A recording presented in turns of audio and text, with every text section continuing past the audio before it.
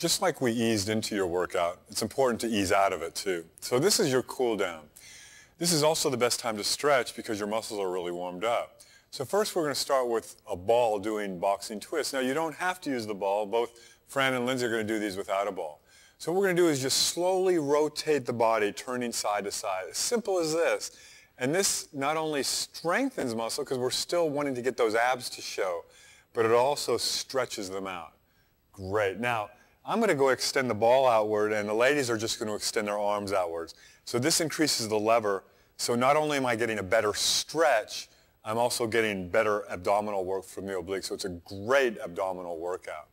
Now, I'm going to be just kind of like, almost like doing a bob and weave, but I'm using the ball to add a little bit more resistance.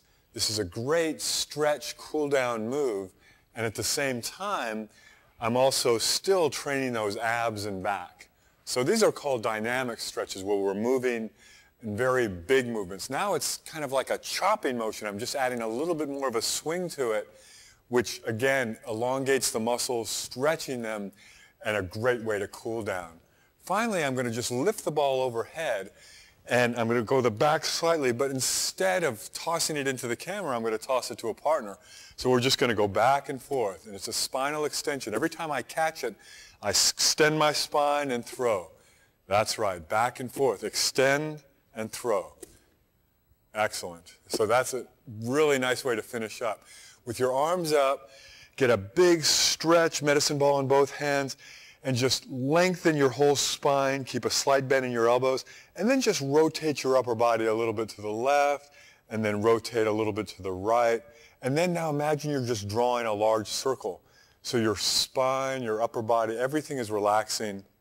And now I go in the other direction, still stretching and dynamically stretching all of these muscles in the upper body. And you'll feel the whole upper torso working for that exercise.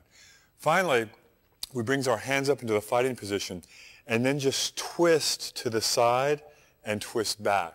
So once again, this is a dynamic stretch for the waist, and at the same time, we're holding our hands in that fighting position, which is exactly what we need to do, keeping those hands up, learning to keep our hands up.